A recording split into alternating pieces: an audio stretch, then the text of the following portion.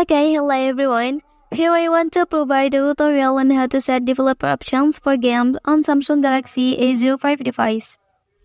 Okay, let's go to the tutorial.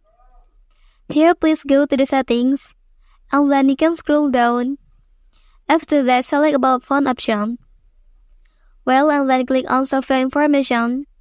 And then you can activate developer options by tapping the build number 7 times. Okay, after that, go back and select the developer option here. And then here you can scroll down. And then you can disable this option, larger buffer size. Okay, after disabling, you can scroll down again and then tap this option, graphic driver preference. And then you can choose the game you want to set. Here, if the game you choose has a built-in graphic driver, and then you should set it with the game's default graphic. But if not, and then you can choose this option. Okay, when finished, you can go back and then you can scroll again.